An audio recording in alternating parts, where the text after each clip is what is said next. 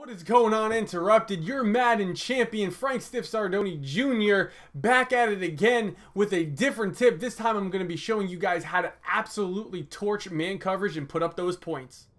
First thing you want to do is find a play with a motion corner out in it. In this example, I'm using corner strike and shotgun bunch weak. All you have to do is motion the corner out towards the sideline and hike when the wide receiver is moving. He will then shuffle his feet, go upfield, and right when he breaks to the sideline, deliver a nice bullet pass for the completion. These motion corner outs get great separation against any man coverage. Now another example, and my personal favorite, is HB Wheel out of tight slots. The corner outs on the left side, motion him out, wait till he breaks, and deliver a nice bullet pass for the completion. Your opponent will get at a man real quick when you start hitting him with this, forcing him to go into zone, and that's when our next concept will come into play.